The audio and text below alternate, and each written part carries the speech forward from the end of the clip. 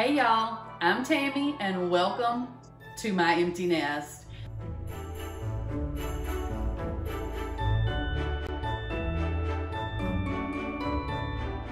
And these are the ingredients that we're going to need. I don't know if this thing actually has a name. We have never called it anything except the cream cheese thingy. But it's good, y'all. It's really good. So first off, preheat your oven to 350 and spray whatever pans you're going to use. Then we're going to take 2 blocks of softened cream cheese and add a cup and a half of sugar and a teaspoon of vanilla to that.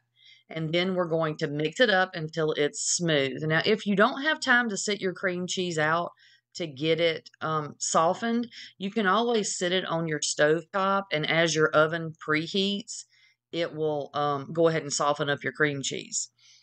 So once you get your mixture all done, you're going to take one of your things of crescent rolls, and you're going to put a layer in the bottom of each one of your pans. Or if you do a 9 by 13, that's fine too. And then you would just lay the entire thing out across the bottom.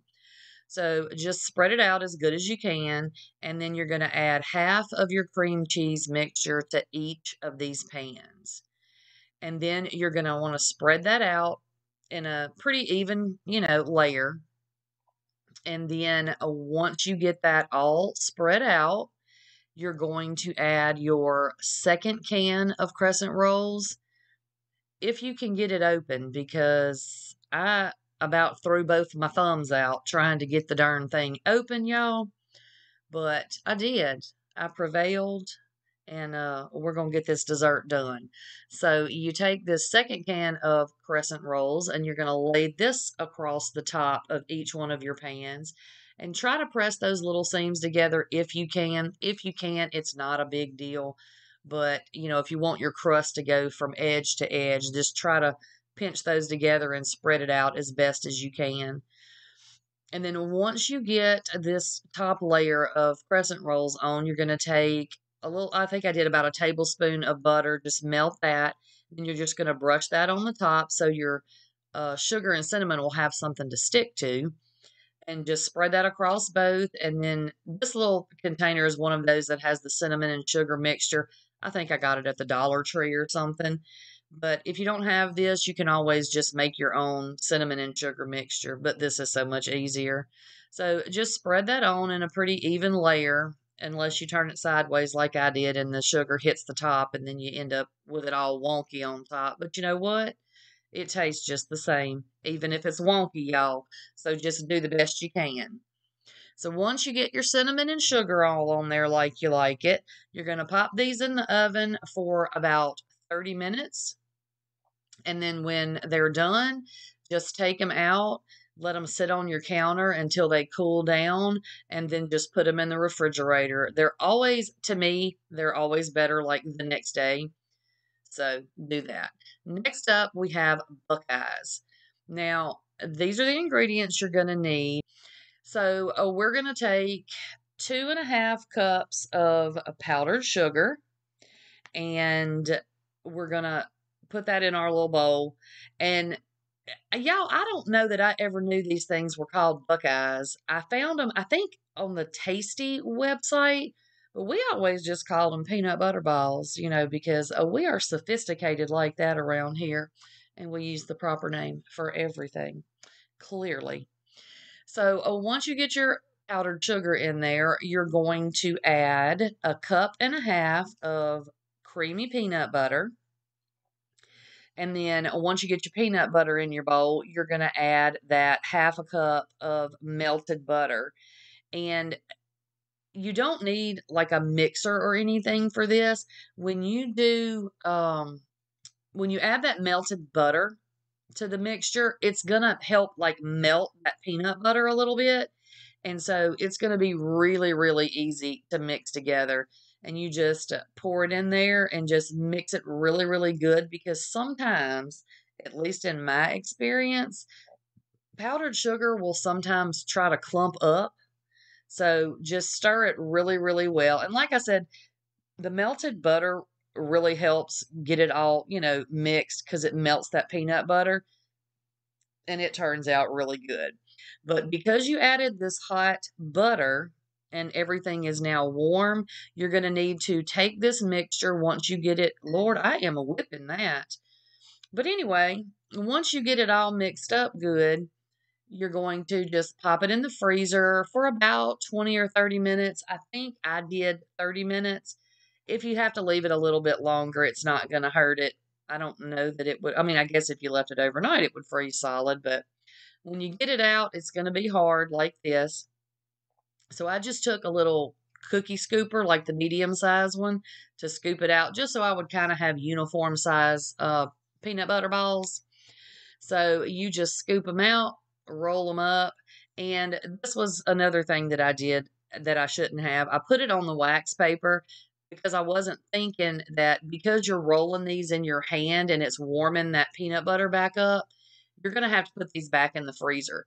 So just when you roll them out like this, go ahead and put them on a cookie sheet and then pop them back into your freezer for, I think I did about another 30 minutes or so. So once they come out, you're going to use a toothpick. Now go ahead and melt your chocolate, a cup of semi-sweet chocolate chips. Just melt them in the microwave. It takes about a minute. Just stir it about every 10, 15 seconds so it doesn't, burn, so it'll melt smooth. And then you're just going to use your little toothpick and roll them around in that chocolate. And once you get them all coated in the chocolate, you can leave them on the counter and they'll be fine as long as it's not like warm in your house. But I went ahead and just put them back in the refrigerator, and I just keep them in the refrigerator. And then if, you want to get one or two out and eat them, you can. But I don't let them just sit out because I feel like the peanut butter starts to get a little soft. So next up, we have snowball cookies. Now, here are the ingredients you're going to need for this. Go ahead and preheat your oven to 400, and you're going to want to go ahead and melt that butter also. Now, I used pecans, and these were supposed to be chopped pecans, and I mean, I guess technically they are, but they still had really big chunks in them, and these are really small cookies, or pretty small cookies, so I went ahead and used my handy-dandy food processor right there, and went ahead and got those chopped up a little bit finer. Because, like I said, you don't want a big hunk of pecan in a tiny little cookie. So if you have a little food processor, feel free to use that. But this is what I had, so this is what I used. And look how much better that is. Perfect. So you're going to take 2 1/4 cups of flour in your bowl, and then you're going to add your 3/4 of a cup of whatever chopped nuts you're using, walnuts, pecans, whatever, and a 1/2 teaspoon of salt. And I realized as I was mixing this that I actually needed this bowl to mix my other ingredients in. So you're going to see my dry ingredients do a wardrobe change. So in your bowl, you're going to add a 1/2 cup of powdered sugar and a teaspoon of vanilla, roughly. We just kind of dump it in there. And then you're also going to add your butter. And then once you get all that added in there, you're going to go ahead and if you have a stand mixer and you're fancy and you have a KitchenAid, feel free to use that. I have a stand mixer. It is not a KitchenAid, but I actually don't have it at my house right now because somebody borrowed it and I keep forgetting to get it back. So you're going to go ahead and just use your little hand mixer and mix this up until it's nice and smooth. And then you're going to start little by little adding those dry ingredients in there. And y'all, when I tell you, this hand mixer was not a good idea. I had clouds of flour everywhere. I had hunks of cookies slung from one end of my kitchen to another. But that's okay, because you know what? We made these cookies anyway, and I have to do the cleaning. So if I make the mess, I guess I don't mind having to clean it up. So what you're going to do is take these, and I just have a little tablespoon, like measuring spoon, just again, so I can kind of keep them the same size. And I do get a little baby one out here in a minute. It's really cute, y'all. But you put these on your cookie sheet that's lined with parchment paper. And it doesn't matter how close you put these together because they're not like a cookie that's going to rise. They just kind of, just get done, but they're not going to rise or anything. So if they're touching or if they're all, all clumped together on your pan, it's not going to make a difference. So you're going to put those in the oven at 400 for about 10 minutes. And you can see that the bottoms are just kind of lightly browned. Then you want to let them cool off just enough to where you can actually handle them, but you don't want them to be cold. You want them to be a little bit warm so that that powdered sugar, look at that baby, y'all see right there. That is so cute. But anyway, you want your powdered sugar to stick. So you can just roll these in your powdered sugar, put them on a wire rack, and that way you don't end up with powdered sugar everywhere, or at least any more places than where it's already going to be. And then you can do a second coating of powdered sugar once they cool down if you want to. I don't feel like they really need it, so I didn't do that. Now, you're going to need what you need for Rice Krispie treats: butter, marshmallows, Rice Krispies, and then for these, we also needed some green food coloring and some sprinkles. Now, you just melt your 3 tablespoons of butter in your pan, and then add your bag of mini marshmallows. Stir constantly, let those cook. When they're almost finished, go ahead and start adding your green food coloring. Now, when I started doing this recipe, I was going to make these Christmas wreaths. But as I was adding this green, it turned way more Grinch green than Christmas green.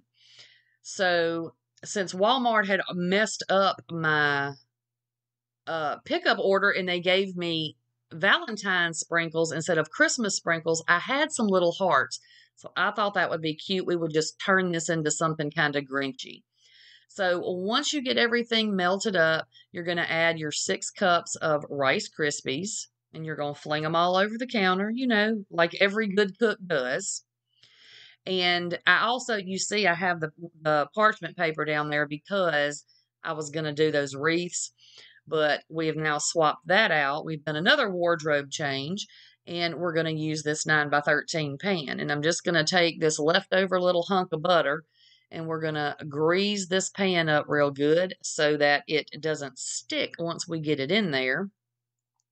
And then we're going to dump all that glorious green goodness into that pan. And y'all, when I tell you this was work, that is a Dutch oven. That is a cast iron Dutch oven, and I love it. It cooks everything wonderfully. You're probably going to see me cook a lot more stuff in there. But that thing weighs at least 5,000 pounds, and I darn near threw my wrist out trying to get these Rice Krispie treats into this doggone pan. But I did it, y'all. Again, I persevered. I pushed through, and we got it done. Now, you're going to have to press these into this pan. So you're going to take that hunk of butter that you had, and y'all, don't panic because I'm not going to serve that butter to anybody, I promise. So you're going to take your buttered up hands, and you're going to press your Rice Krispie treats down into the pan as much as you can get them down in there. And then you can just decide how big you want your treats, and that's how far apart you will space your little hearts. Now, I'm going to give these to my grandbabies, so I am not about to get my daughter and her husband upset at me. So I'm going to make these little small treats for my babies. And so you just space your little hearts out however far you need them to be. And then you just cut them up and pull them out of your pan. You got a whole bunch of little Grinchy treats. Look how cute that is, y'all. Is that not the cutest little thing you've ever seen? Little Grinch treats. If y'all are enjoying the video, be sure to subscribe and hit that notification bell. I post every Monday, Wednesday, and Friday at 5 o'clock.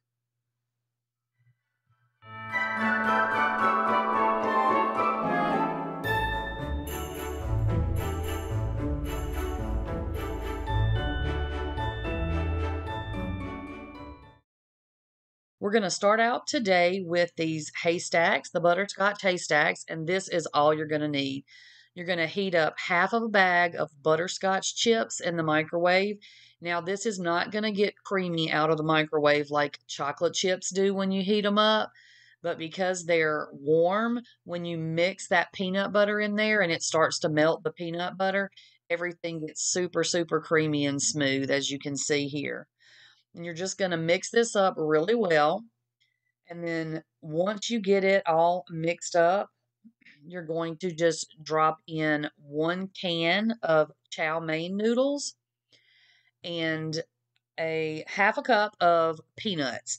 And you're just going to mix this all around until you get it really good and coated. And then once you get it all mixed up and everything is covered really well, because you want to make sure that it all has the peanut butter butterscotch mixture on there, and that way it'll hold together when it hardens up. All you got to do is drop these by the spoonful on some wax paper, and y'all, that's it. It is really that easy. And I ran out of wax paper because I didn't think I had this many, but you can make them as big or as small as you want. The next one we have is white chocolate haystacks, and these we are going to do in the crock pot. So you're going to need 2 pounds of almond bark, a cup and a half of peanuts, or a cup and a quarter of peanuts, and 2.5 cups of pretzel sticks. Now, I'm using a crock pot liner because I figured this was going to stick really bad, and I did not want to have to chisel that out of my crock pot later. The only mistake I did make, I don't use these liners very often, and I should have tucked the liner underneath the crock pot insert part, because later when I try to stir them, it slips around. So just be sure you tuck that in.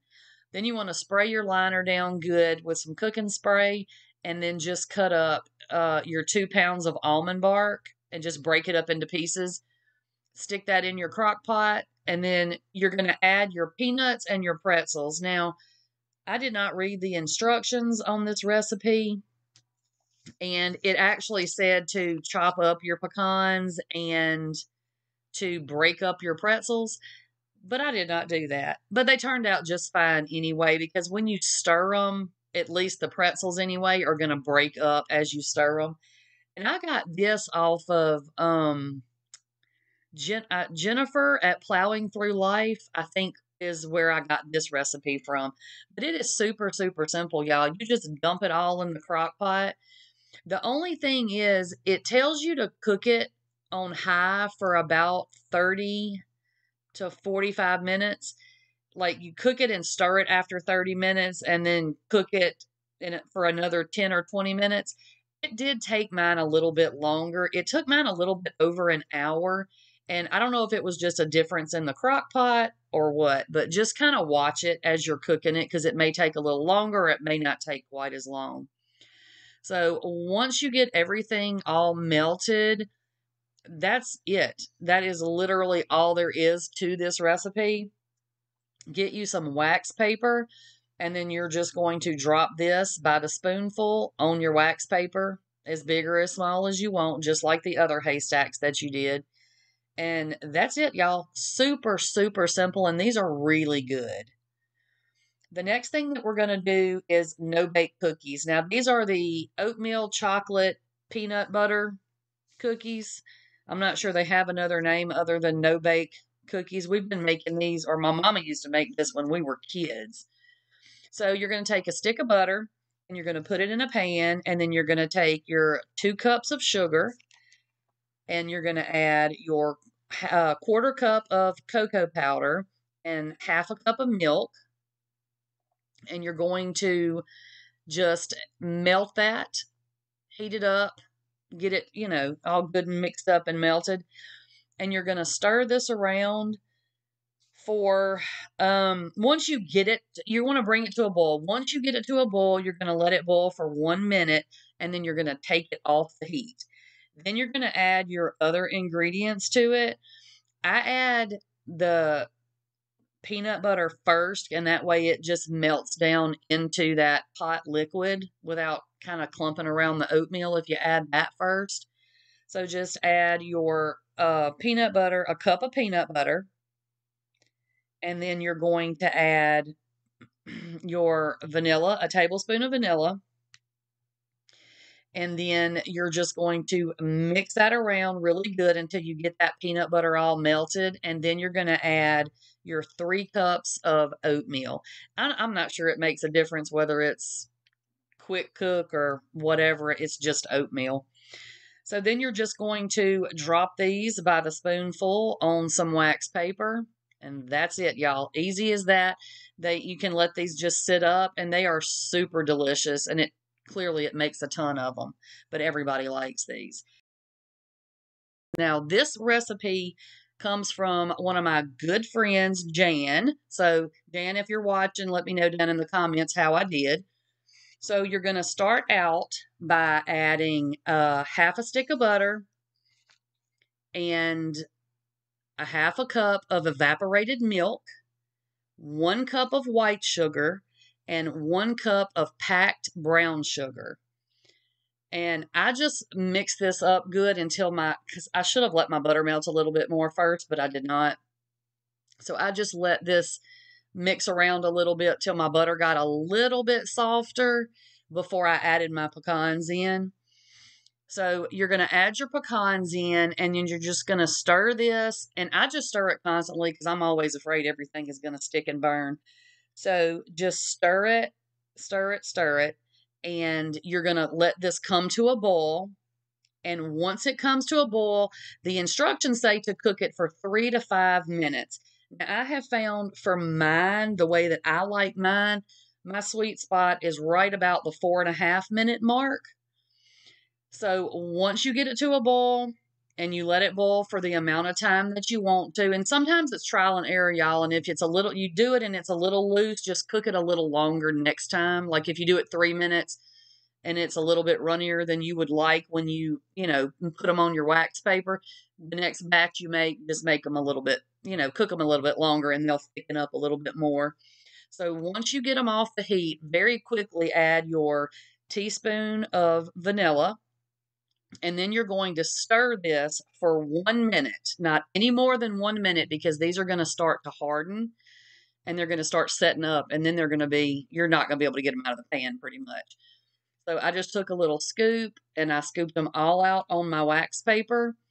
And that was it. Y'all, these are super delicious. You have got to give them a try.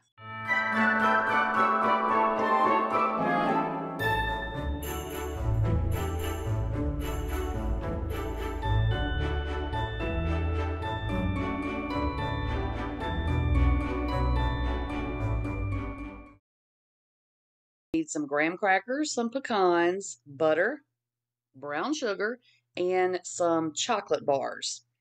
And you're going to start off by go ahead and preheat your oven to 350.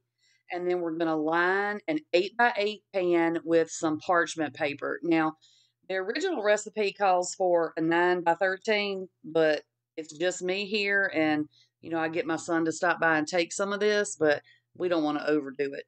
So you're going to line your pan with those graham crackers on the bottom, and then you're going to get started melting some butter in a pan.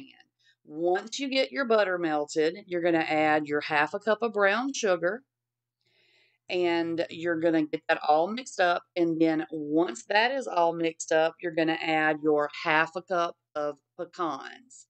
Now, if you could add walnuts, if you'd rather walnuts, if you don't like pecans, whatever kind of nuts you want to put in there. But I love pecans, so that's what we did. And you're just going to mix this around, and you're going to bring it to a boil, and then you're going to boil it for 5 minutes, stirring it constantly because it's sugar, y'all, and you don't want it just to stick to the whole pan. So you're just going to stir it constantly for 5 minutes. And then once you get that all ready after the 5 minutes, and it's going to be bubbly when you take it off the fire. So I just kind of held it for a few seconds and just kind of let the bubbles die down. You can see how bubbly it still is right there. So you're going to take this and you're going to pour this all over those graham crackers. And try to get it as even as you can. I mean, you can just kind of dump it in there, but it is going to start to, try to harden up.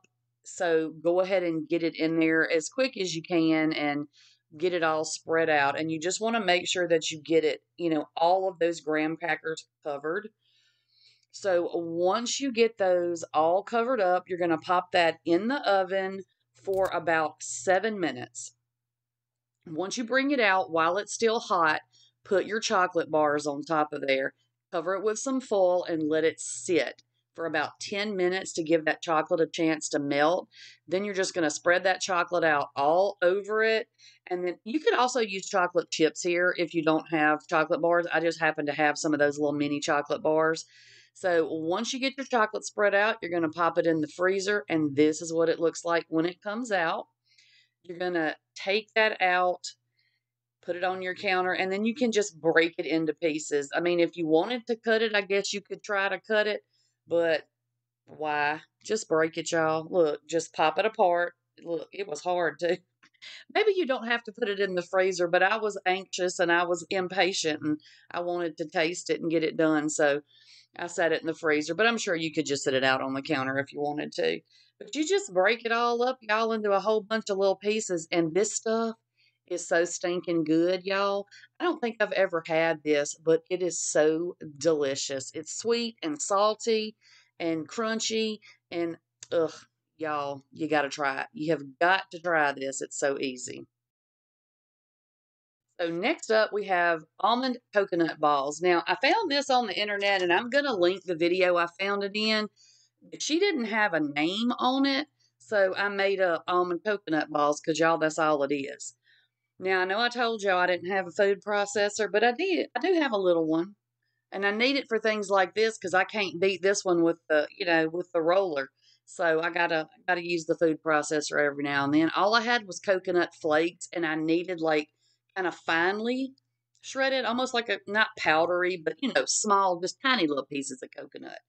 So I just ground those up in the food processor real fast.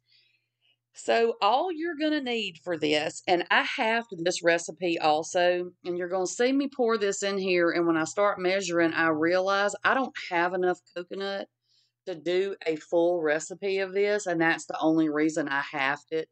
So I'm going to give you the measurements for half of the recipe. So this is 1 1/3 cup of coconut. And then you're going to need a little bit of extra. So I had about 2 cups total because you're going to need some to roll it in later. And then you're going to I used a half of a can of sweetened condensed milk because, of course, the full recipe calls for the whole can, but I halved it. So you're just going to get this all mixed up. And then once you get it all, incorporated, it's going to be really sticky. Just sit it to the side and just let it sit there while you fling it on the counter like I did. Of course, because what would a cooking video of mine be if you didn't fling something on the counter, right? So get this all mixed up anyway, y'all. And then stick it over to the side and just let it sit. And then you're going to need to get the next part of the recipe together. So you're going to take some water and you're going to I put 1/4 of a cup because I wasn't thinking that's what it called for the original recipe, but you don't need but about 10 almonds. So you're going to boil those and then you're going to fling them on the counter. See, again, it's one of my recipes, y'all. Come on. So you're just going to once you boil these, you can just squeeze the skin off of those almonds. Just pops right on out. I had no idea. No idea that that was a thing, y'all. So you're just going to sit here and squeeze these poor little almonds and take their little covering off. And then that is what is going to be in the center of these little treats. It's not a cookie because it doesn't really get solid. Look at them little naked almonds. So now's the messy part, y'all. You're going to scoop up a little bit of this in your hand. And then I realized I didn't have enough, so I had to add a little bit because, it's a learning process. It's a learning process. I'm learning so y'all won't have to. So you're going to roll these into a ball and then smash them down a little bit. And then you're going to take your almond and press it right in the center and then cover it. And, so your almond is the center of this little thing. Then you're just going to roll it all around again. And then you're going to roll this in that coconut that you had left over. And you just going to do this to all these little coconut balls. Y'all, this thing, I had never heard of this. Never heard of such. I don't know where she got this recipe from, if it's just something she made up. But these are good, y'all. Now they're rich. They are very rich. You can't eat more than one. I mean, I guess you could if you wanted to, but they really, really rich, y'all. but they're delicious. So you're just going to keep on rolling those little balls up, putting them little almonds in there, and then rolling them in that coconut. And I mean, if you don't like coconut pecans, I don't know what to tell you, because I don't think you can substitute anything for this one, y'all, because that's all there is in it. So just keep on rolling your little balls up. And I ended up with, let's see, was that 1, 2, 3, 4, 5, 6, 7, 8, 9, 10, about 10 or 11 of those. But that's all, honey, that's all you need. I'm telling you, you can share these. It's a lot of sweetness, but they're really good. Really good. So this one is an easy one. We're going to preheat your oven to 350, and then these are all the ingredients you're going to need. We're going to mix this up with a pack of cake mix. Now, y'all stop laughing, because all I had was that confetti cake mix, and I know that's not Christmassy, and this is a Christmas video, but at the end of all this, I'm going to show you I also made some chocolate chip and some red velvet another time, but, you know, I just wanted to show y'all this so you could see it step by step instead of just looking at pictures. So you're going to add your box of cake mix, 1/3 of a cup of oil, 2 eggs, and then a teaspoon of vanilla. And if you don't have to do sprinkles and stuff, y'all, if you don't want to, but I was trying to look at me. I flung everything on the counter, y'all. I need a maid. Somebody come help me clean my kitchen. So anyway, you get it all mixed up, and then you just scoop it out onto your cookie sheet. And this made 3, 6, 9, 12, about 12. And so you just put them in the oven and you bake them for about 10 to 12 minutes. I think I did go the full 12 on mine. Now, I should have added sprinkles before this if I was going to add sprinkles. But like I said, these were those little confetti cookies, so I wasn't I'm not taking these to any family gatherings, you know what I'm saying? So while it's still kind of warm, I decided I'd go ahead and just try to, just put a few sprinkles on there. Well, I would fight the sprinkles because, again, y'all, I'm flinging them all over the kitchen. It's terrible. It's terrible. I have a problem. I need help. But anyway, you just put your little sprinkles on there if you want them. But if you really want sprinkles on them, y'all, put them on there before you bake them, and that way they'll stick. These didn't stick. I had sprinkles going everywhere. But once you get your little sprinkles, whatever you're doing, just take them out, put them on your little wire rack, and then just let them cool down. And y'all, look at the inside of these things. And they are so dang delicious. It's not cakey, but it's not cookie either. It's a really good mix kind of in between. But they are so, so good.